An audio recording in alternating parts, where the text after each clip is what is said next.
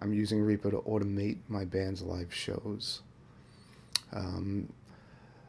I use Guitar Rig 5 and Native Instruments Control Rig pedal. And there's an issue with Control Rig and Guitar Rig 5. If I have multiple Guitar Rig 5 VSDs loaded, the Control Rig pedal gets confused and is unable to function.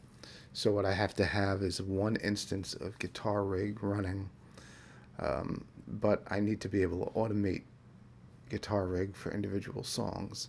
So in each song, I have a Guitar Rig track with the automation, but Guitar Rig is disabled in each song.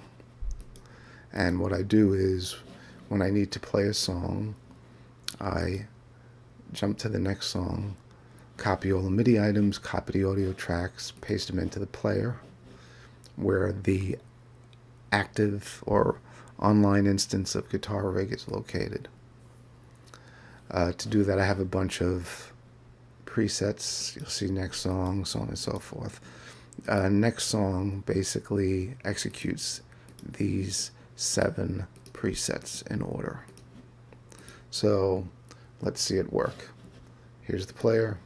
Here's 3 songs. I'm going to click on next song. It's going to come here, copy everything, paste it in here, and get it ready to play. When that happens, you're also going to, and when I start the song, you're going to see Guitar Rig change presets. So here we go, next song. It's ready to play.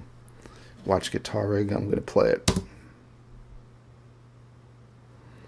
Now these automations here, these automations up here will change the different container states to on or off. These containers are the actual patches or presets for each section of the song. Next song.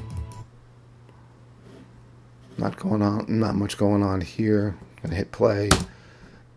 Guitar Rig is gonna jump to my fly patch, and there we go. And next song. Ready to play. Vertigo. When I hit play, it's going to jump to the Vertigo patch in Guitar Rig. And there you go.